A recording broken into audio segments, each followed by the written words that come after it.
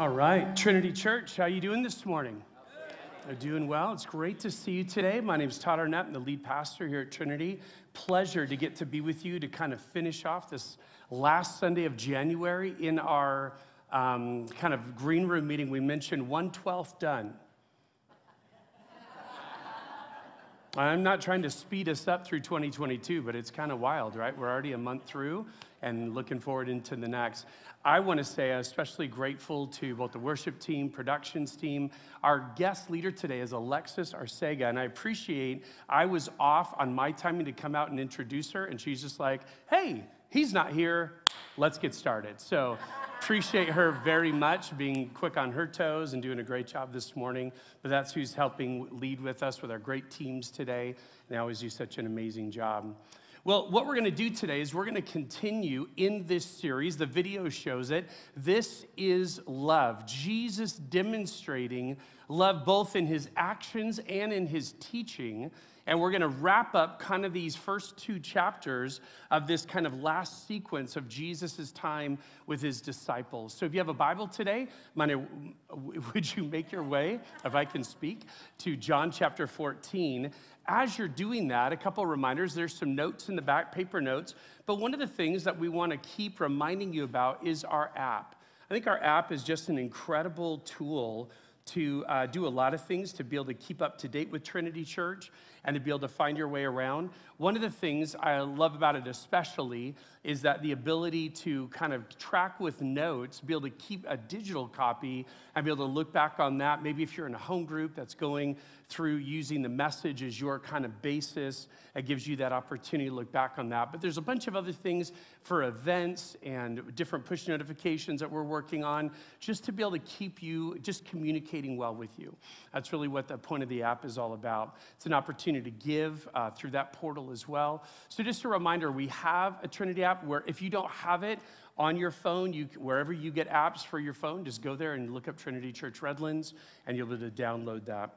Also, last week, you heard a save the date for an upcoming Mexico trip. It is that March weekend, 18 to 20.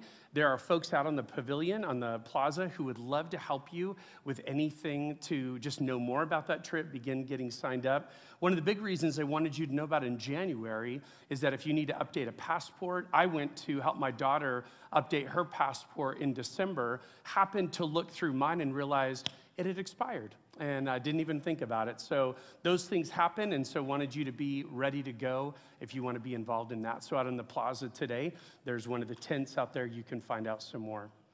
All right, well, we're going to dive in today. Hopefully you have your Bible, you have your notes. We'll kind of take a look at this. Jesus has been, he begins in chapter 13 with this intense demonstration of humility. Gets down on his knees as a servant, washes their feet. One of those even phrases we're going to see next chapter, in chapter 15, he says, I don't need to wash all of you because you are clean. I just need to wash your feet, although not every one of you. It's referring, John helps us, he's referring to Judas.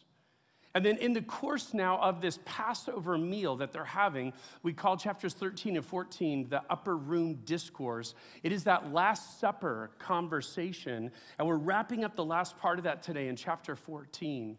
And what we're going to see is, Bill said it really well a couple of weeks ago, is that what's happening in John chapter 13 and 14 is Jesus is kind of throwing out concepts that in some ways are either new or at least a new application of them.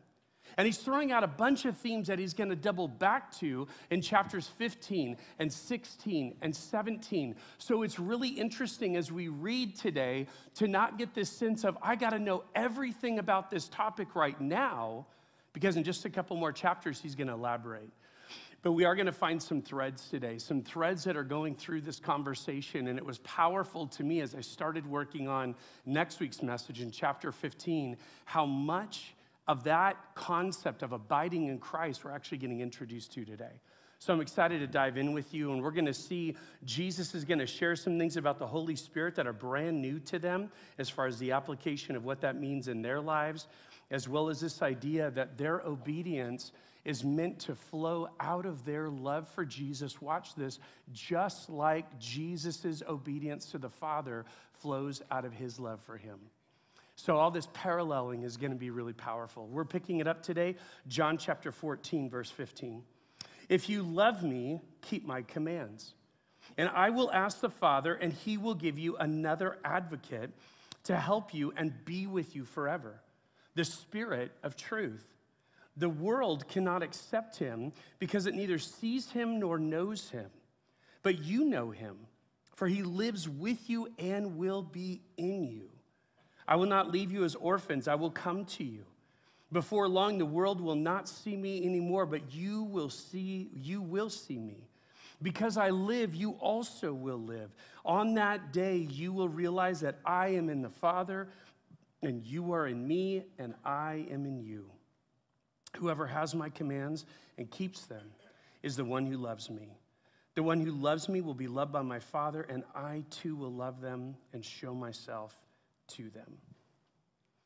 So Jesus is the second half of John chapter 14. Jesus transitions the last thought that we looked at last week as we were closing, and he starts with this interesting axiom of an if-then. If then. If you love me, then you will keep my commandments. That's how the Greek text kind of presents it as a dependent concept. If this is true, then this will be true too. If you love me, then you will obey, keep, observe the commands that I've given you. Now, on the one hand, when the disciples, right, in this they're still in this Passover meal, when they hear these words, it really makes sense. If you love Jesus and he's in this kind of rabbi leadership Messiah role to you as a disciple, you obviously ought to do the things he says. But then you realize, Jesus, we've seen you face to face and we weren't able to do the things you've said. Now you say you're leaving us. How much harder is this going to be? This is an impossible task. And Jesus couldn't agree more. And that's why he tells them he's going to do something. He's going to send them the Spirit of truth. He's going to send them an advocate. Now, in John's gospel, this is by far not the first time we become aware or introduced that there is this third person of the Trinity. We've heard a lot about the Father. We have heard a lot. John chapter 3, that worshipers worship in spirit and in truth. John, we'll see in just a second, John the Baptizer said that's what Jesus would do. So we've heard a lot about these concepts that the Holy Spirit exists and that he's going to interact with them. But this is now, as we get to John 14, this is going to be the first time that Jesus is going to make this application. This is what the role of the Spirit looks like in you. This is new information, things they hadn't heard before. We said a minute ago about John the Baptizer. This is all the way back in John chapter 1, verse 33. John speaking, and I myself did not know him, talking about Jesus, but the one who sent me to baptize with water, he told me, the man on whom you see the Spirit come down and remain, and we talked about that at Jesus' baptism, the Spirit in the form of a dove comes and rests on him. That one is the one who will baptize with the Holy Spirit. So John, the gospel writer, sets us up from the very beginning of the book, very beginning of this story, and says, John the Baptizer says, this is going to be one of the roles of this unique leader. Jesus, unlike anyone else, he's going to baptize with the Holy Spirit, immerse his followers with the Holy Spirit. So here's what I want to do. Over these next couple of chapters, we're going to see a lot about the role of the Holy Spirit in not just his disciples' lives, but these disciples' lives, in our lives as well. And while from John's gospel, we wouldn't want to develop an entire theology of the Holy Spirit, there's a lot that's here. And we're going to add on to it kind of week by week in this next part of the series. And I'm really excited about that because I feel like what happens a lot of times in churches like ours, we talk a lot about the Father. We talk a lot about the Son. And then who's that other guy? And it just happens for a host of reasons. And what I'm excited about as we look at simply Jesus talking to his followers about the role of the Holy Spirit in their lives. Would this be something that we grab onto and realize for every comment said about the role of the Holy Spirit in these 11 lives, That's true for us. That's intended for us too, Jesus' followers today. So look in your notes. Note this of the Spirit first. The Spirit is another advocate to help you. The Spirit is another advocate to help you. Now, that's a fascinating concept. First off, the idea of advocate, right? We don't use that word all the time, but that original Greek word has a powerful meaning. It says a legal advocate, so this is in kind of a legal context, like court, a legal advocate who makes the right judgment call. Why? Because of one's proximity to the situation. So you're not calling in someone who's unaware of the situation, unaware of the charges, unaware of the person potentially being on trial. This is someone who's close to the story. Someone who is a good advocate because they know the story backwards and forwards. And note that the adjective another advocate. Jesus has been fulfilling this role with his disciples for 3 years. He is planning and preparing to leave them, so he tells them, I'm going to send another one to fulfill that role that I have been with you. Note that the Spirit of truth will be with you forever. With you forever. So there's a permanence about the Spirit's indwelling, that the Spirit will remain. This is not just any spirit, as it were, it's the Spirit of truth. The Spirit of truth, that's that identifier. This is the description of what this kind of advocate would be, one whose essence is a clear understanding of reality, one whose essence is understanding clearly right from wrong, truth from error. Think of the incredible value of having this indwelling Spirit, not just those 11 in this upper room, but us today. This indwelling Spirit of God, the Spirit of truth, that helps us discern, helps us understand what is correct from what is false. That's one of the roles of the Spirit of God in our lives. Look at another descriptor. Will be unaccepted by the world because he is not seen or known. So the Spirit, this Holy Spirit, like you were to talk to someone in your life who's not a follower of Jesus and trying to explain who the Holy Spirit is, what his role is in a believer's life, this is a hard conversation. You're saying, so what? I mean, that's really weird. That borders on even some stuff about kind of like this not just the spiritual world, but even some stuff that's just weird. What are you talking about? And that's really what this is. Jesus is telling them in advance, people in your lives who are not followers of me won't get this. This is really confusing.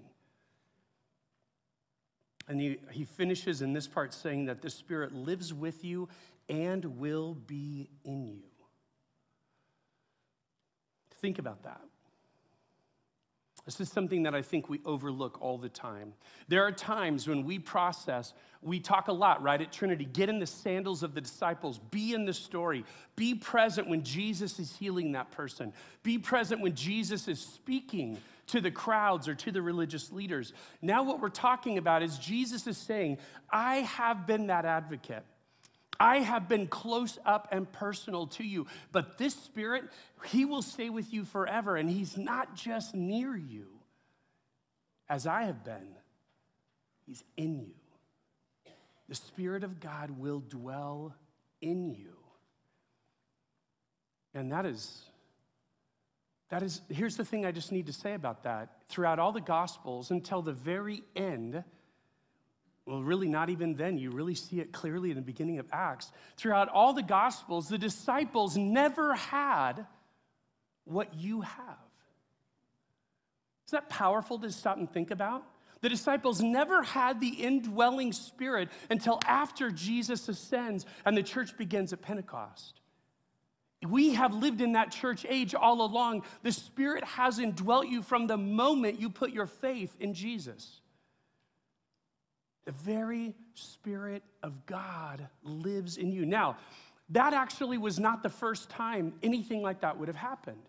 In the former covenant, in the Old Testament, we read about the Spirit of God came upon someone. Notable names, Samson, Saul, David. The Spirit of the Lord came upon them, and they were able to do amazing, powerful, godly things. And so this idea of, but never would that Spirit stay within that person their whole lives. It was a unique season and time, and then the Spirit would leave. And so we process this and we go, wow, though we don't live in those ages with that kind of revelation, we have this revelation, the Word of God, but we have the very Spirit of God that indwells us. And all these things that we just read, not just that he indwells, but all these other descriptors, they are true. Now, isn't it fascinating? Next week, when we get to John 15, that passage is well known for this idea of abiding, this imperative verb, abide in Christ, abide in the vine. But note that this word is first used because the Spirit abides, remains in you. This is going to be huge for when we get to what we look at next week. And for some of us, makes the concept of abiding in Christ altogether a whole different conversation than the way you've thought of it before, where it's been so much, oh, Jesus, I'm trying to abide in you. It's so hard. Huh. How hard is it for the branch to abide in the vine? And we'll look at that next week. You're like, Todd, I don't know. Me neither.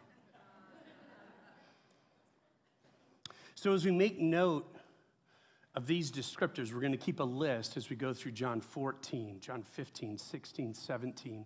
We'll keep a list, but be encouraged by these descriptions of the Spirit of God that lives in you. And then here's what this brings as a great question for us today in your notes. Are you aware of and better equipped to follow Jesus because of the Spirit's presence and power in your life? Are you better equipped? Are you aware of how the reality of the Spirit's presence and power in your life? And I would say that some of us need to consider a couple of questions. Have we, with maybe not intentionally, obviously, but have we stymied the work, the influence of God's Spirit in our lives? If we go all the way back, my first opportunity to be with you in the fall of 2016, we looked at the book of Ephesians, and we finished in chapter 5, being filled with the Spirit. There's this ongoing sense, and what we saw was, it wasn't this, God, how can I get more of you in my life? God, it's how can I surrender more of my will, more of my desires, more of what I want for me over to the Spirit to have that being filled presence in me? Are some of us stymieing the work and the influence of the Spirit of God because of that we're not releasing control? Or are we trying to follow Jesus out of our own resources? Are we just trying harder all the time to do better? And I just got to tell you, it's not as though the New Testament doesn't present that we are called to a response. We're called to an activity, an activeness in our walk with the Lord. Our HSM Tuesday nights are going through 2 Peter 1, and we've called the whole series Strive. Make every effort to add to your faith these things. So there is an active role, but I'll tell you, without the Spirit of God in you, all you have is religion. You just have all kinds of sweat and tears and nothing that's producing long-term change, because what you and I need, what you and I are after, is transformation, not just more rule-keeping. And the Spirit of God is essential in that reality. I'm excited to look in the next few chapters with you and see our list grow. Jesus speaks to them more about making a promise to them that he will return to them. They won't be abandoned. They won't be orphaned. And he finishes this first part of our passage talking about where obedience flows from. We said it earlier today. It flows out of a love that we have for Jesus, just like Jesus is going to tell us today that his obedience flows out of a love he has for the Father. So hear this. We're not in any way saying that obedience is minimized. Obedience doesn't matter. Obedience matters a ton. It's the overflow, the evidence of love. Out of love for Jesus, we are going to live lives that are obedient towards him. And anything less, any other motivation, we said it a minute ago, just smells of religion. And at Trinity Church, this is not a religious group of people. It's a group of people who are driven by a relationship with Jesus. And as a result of that, we want to continue to become more rooted in him as we're reaching our worlds. Let's continue. John chapter 14, verse 22. Then Judas, note, not Judas Iscariot, he's already left. He said, but Lord, why do you intend to show yourself to us and not to the world? Jesus replied, anyone who loves me will obey my teaching. My Father will love them, and we will come to them and make our home with them. Anyone who does not love me will not obey my teaching. These words you hear are not my own. They belong to the Father who sent me. I think the first part of these verses is really fascinating. Judas, not the one you think of when you think of Judas, John makes that clear, asked Jesus a question that it seems as though Jesus doesn't answer. Let's rewind. This is Judas. Jesus, why are you going to keep yourself secret and not make yourself known to the world, but not make yourself known to those who are not your followers? Jesus, I don't understand that, because Jesus just said that a minute ago. I'm going to make myself known to you. So Judas asked this question, why aren't you going to make yourself known to others? Jesus says, anyone who loves me will obey my teaching. Huh? I mean, it seems like this. You have a friend today, and you're going to ask him, you're going to say, hey, Pete, are you going to be watching the NFL playoff games today? I don't need you to answer. I didn't ask you. Okay. But you're going to ask Pete that, and then Pete's going to say this. Guacamole is the most underrated condiment. Huh? Like, what on earth does that have to do with the question I asked? And that's what it seems like. It seems like Jesus didn't understand the question. He just misses it. We know better. We know better. And I want you to see, upon some further inspection, Jesus didn't misunderstand, nor did he begin philosophizing about guacamole. Although I would agree, it's very underrated. It's so good. Judas wants to know why the world, and we're talking about the world, we're talking about a group of people who are not on board, a group of people who are not part of those who are following Jesus, why the world isn't going to see Jesus, but yet in the future they will. Like, Jesus, why the secrecy and just revealing yourself to us? Because, again, remember, in the mindset of a disciple, Messiah is going to come, and one of the things he's going to do is he's going to definitely make himself known. He's going to make himself known so large and in charge, Rome is going to cower. We're getting our land back. We're getting our people back. This is the king. How you can see the dissonance. If you're supposed to be the king, how's everyone not going to know that? That's a problem, Jesus. We're not a secret society. We expect you to do something huge. And what Jesus said is, to me, is so powerful. Look at in your notes. He communicates a powerful truth. To those who love Jesus and follow his commands, he will come to them and dwell with them. He will be where he is invited by loving, obedient lives. He will be where he is invited. He will be made known among those who want to know him. Jesus is present. Jesus is revealing himself to people who actually want to be made aware, people who want to grow in their knowledge of him. But conversely, in your notes, and to those who don't love Jesus and don't follow his commands, he will not come and force himself on them. To those who want nothing to do with him, Jesus will not force himself on them. He will not invade. He will not by occupation come in and force his way. Remember the words, behold, I stand at the door and knock. What does it say? And if anyone hears my voice and opens the door. He does not say, behold, I stand at the door and knock, and if you don't open, I'm breaking it down. And here's to me the wildest thing. Because he's God, he totally could. He has every single right to break down the door and invade every life as he pleases. We're all his creatures. But this is the wild thing. He moves into spaces where he's invited. He looks where faith is, because we see in Hebrews 11, faith is the essence. Nothing. We can never be pleasing to God apart from that. But where faith is, Jesus is. And that to me is so powerful. When you think about your own story, think of all the things you didn't know about Jesus. But what did you know? For many of you, we talked about it last week, you knew there was a hell. That was pretty scary. Good news is you knew there was a heaven, and you knew there was a God who loved you, and he put his son on a cross in your place. That's probably the skinny version of what you knew. Some of you did a deep dive into truth, and there were so many questions you had, and you were not going to get there until you had answers. Others of us said, sounds good to me. Here's my point.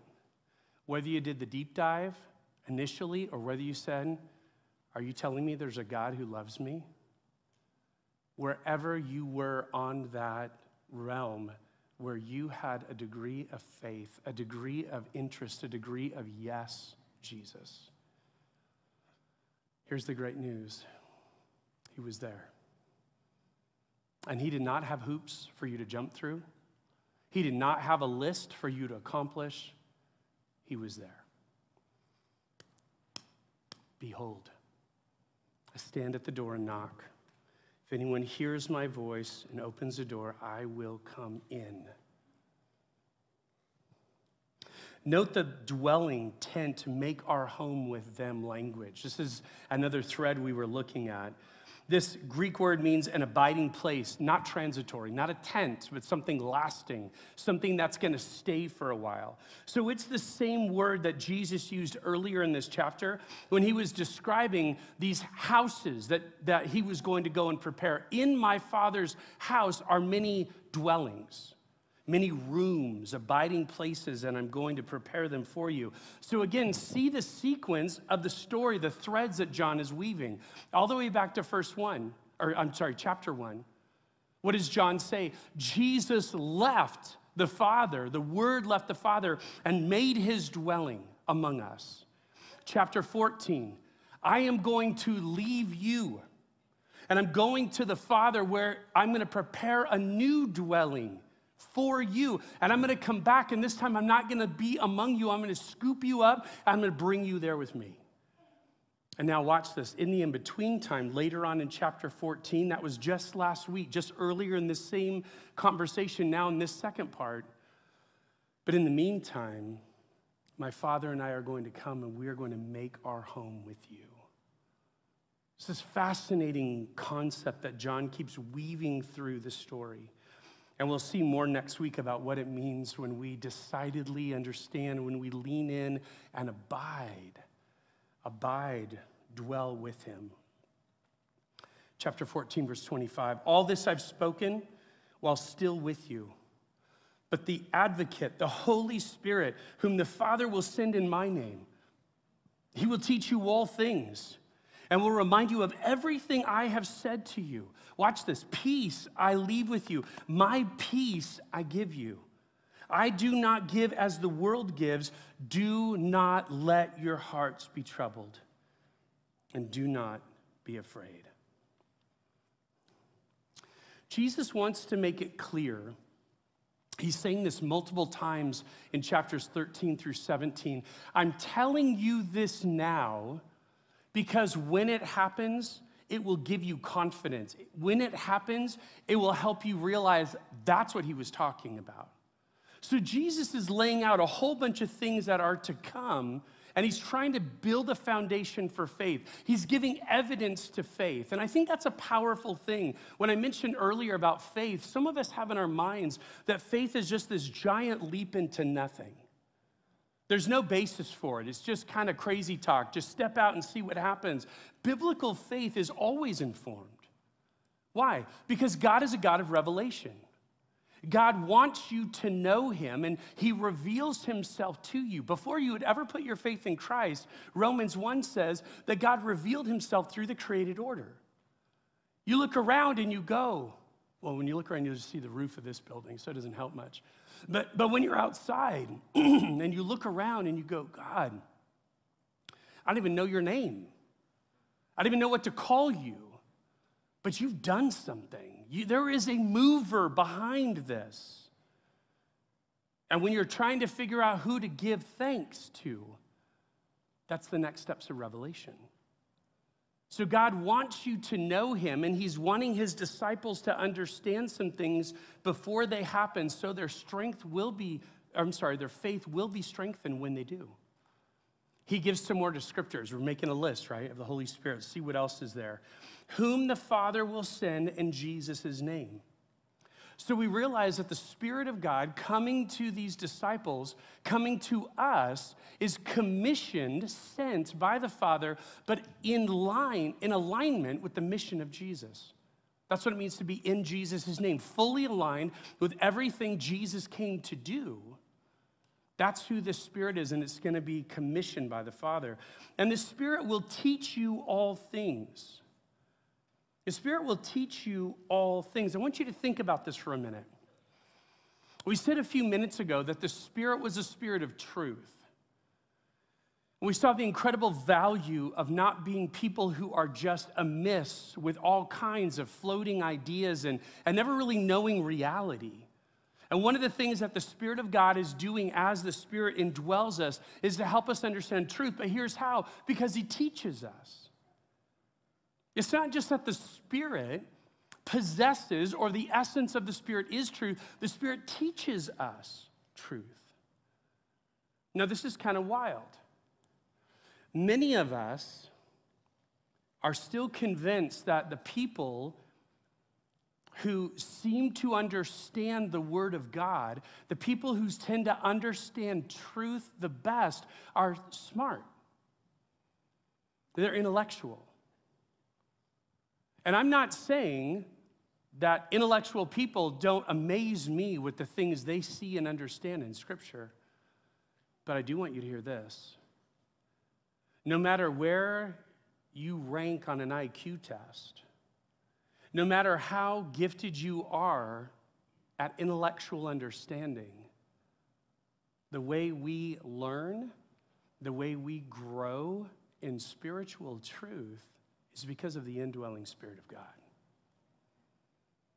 And that means, in a beautiful way, we are all on the same playing field.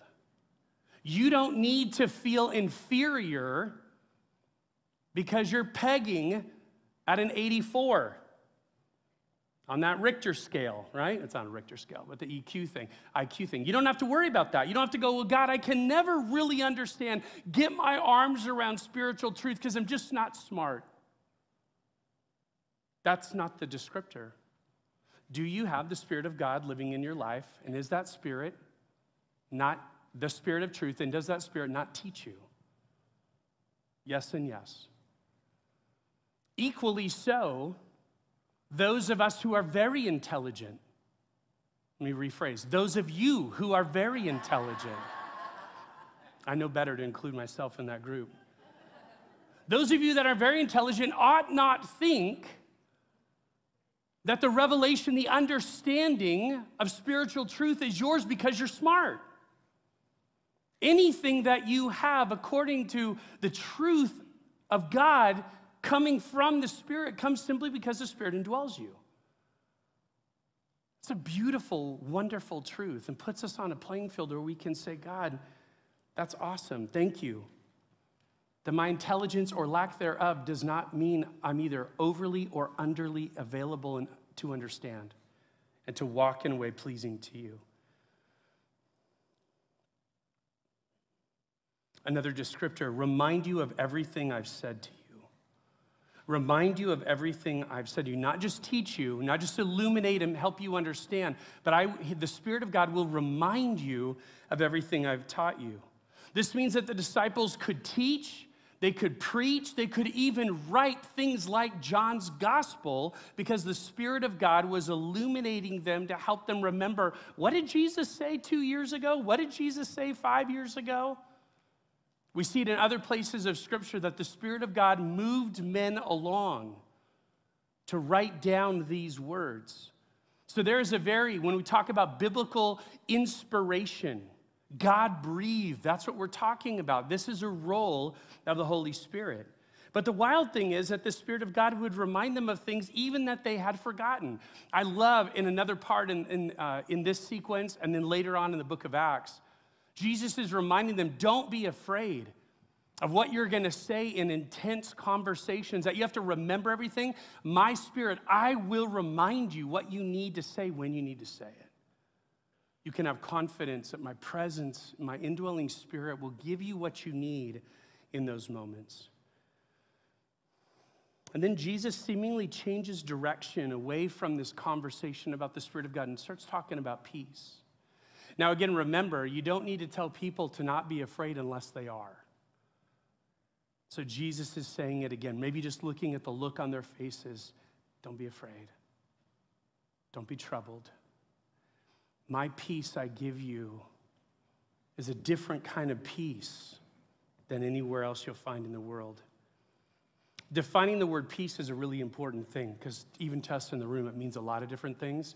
Here's what that original Greek word that Jesus shared that night. It says here, peace means wholeness.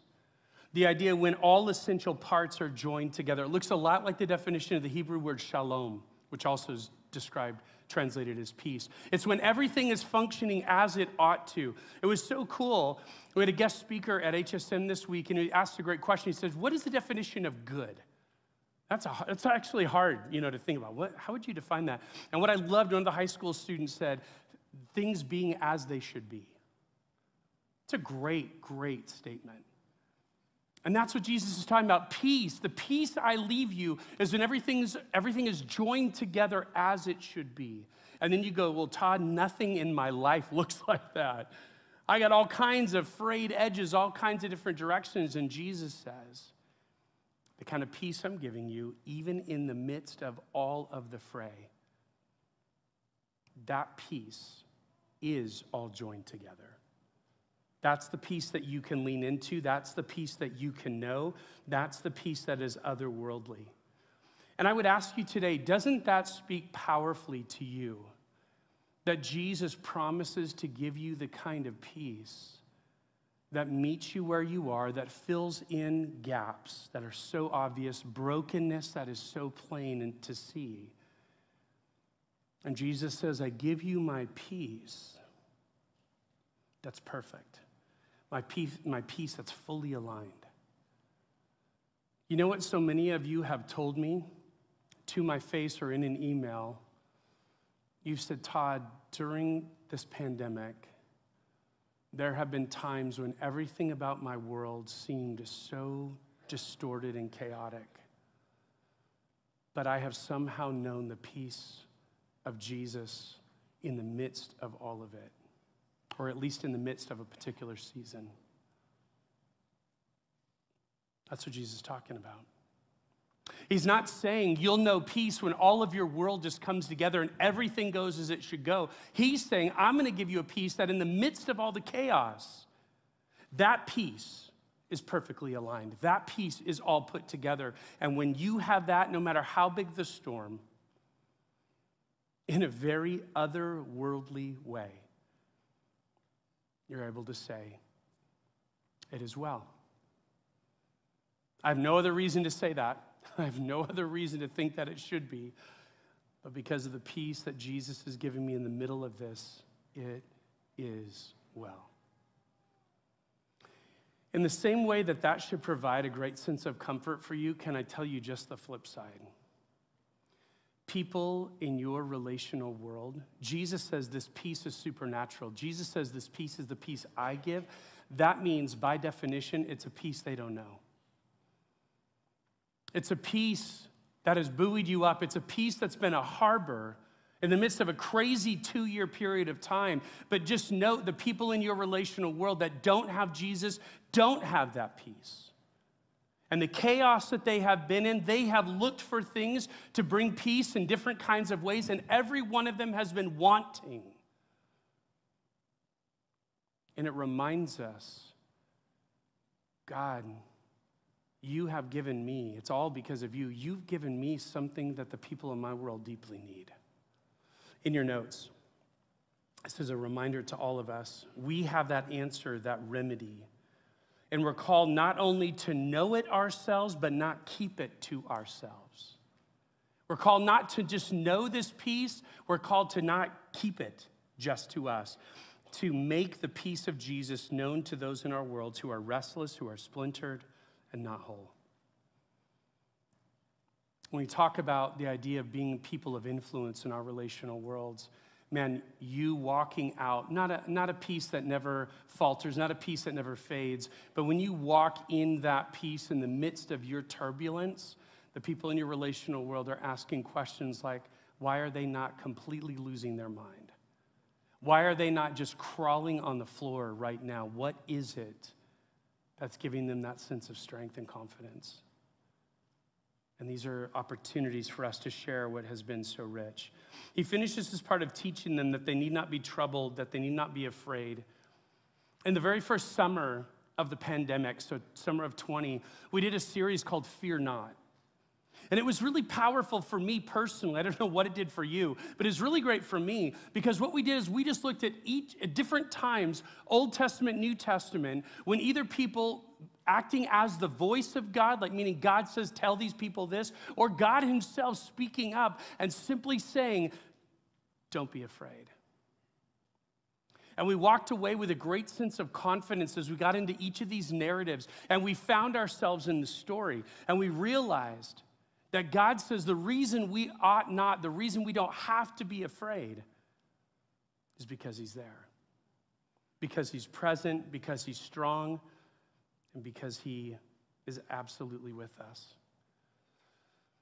Finally today, chapter 14, verse 28, you heard me say, I am going away and I am coming back to you. If you loved me, you'd be glad that I'm going to the Father, for the Father is greater than I. I've told you now before it happens so that when it does happen, you will believe. There's another one of those phrases. I'm trying to get ahead of this with you. I will not say much more to you, for the prince of this world is coming. He has no hold over me, but he comes so that the world may learn that I love the Father and do exactly what my Father has commanded me. Come now, let us leave. There's a lot we could say about this last passage, but the one thing I just want to do, I want to draw you to that title that Jesus gives about the adversary, that Jesus gives for Satan. He calls him the prince of this world. Jesus knows exactly, remember how he started out this whole sequence? My hour has come. Everything's been leading up to this point. He knows exactly what's about to happen. The prince of this world is making his move. But what we're going to see is that the king reigns supreme. And he takes care of anything the prince wants to throw at him and turns it into redemption. What's powerful about those last words, come, let us leave, they're going to leave this upper room. They're going to go for a walk. And they're actually, what's so significant, Jesus is actually walking them to the place so he can be betrayed, so he can be tortured, so he can be crucified. And he's going to do it for them. And here's what's so wild, and he's going to do it for us. This is love. Let's pray. Father, we are so grateful for your word. We are so grateful to understand these things that Jesus did and said, to understand his heart, to develop, to equip, to prepare his disciples. God, you are going to use them to literally flip the world upside down as we see in the book of Acts and the rest of the New Testament. But these last moments were going to prove so pivotal. And you keep giving them understanding. You keep sharing with them, revealing who you are, who the Father is, and now even the fact that the very Spirit of God's going to indwell them. Father, would we take these words of Jesus this week and would we mull over them? Would they be a great source of both understanding and encouragement? And would we know your peace, the kind of peace only you can give? If you're here today and you would say, Todd, I don't know that peace. I've never responded to Jesus' invitation in the gospel, and I really have never known a peace like Jesus describes in this passage. I just have great news for you today. You can. It begins when you understand that God created this world absolutely perfectly, but sin entered. And as a result, you and the rest of the human race, you have been born in and you demonstrate living a life apart from God's design. So A, it begins by admitting that you're a sinner who needs a Savior. B, believing that this Jesus that we've heard from his mouth throughout this passage today, Jesus is the only Savior available. C is choose. Choose to say, Jesus, I put my faith, I put my confidence in who you are and what you've done, not in what I can religiously do. And as a result, like you said, out of my love for you, I simply want to obey. You can make that decision right here, right now, and I pray not another moment would go by until you do. Father, this week, encourage our hearts with these truths, especially these truths about the indwelling Spirit that lives in us. Help us not stymie his work. Help us not try to ignore what we need so desperately, but live by his presence and power. We love you and we pray in the great name of Jesus. Amen.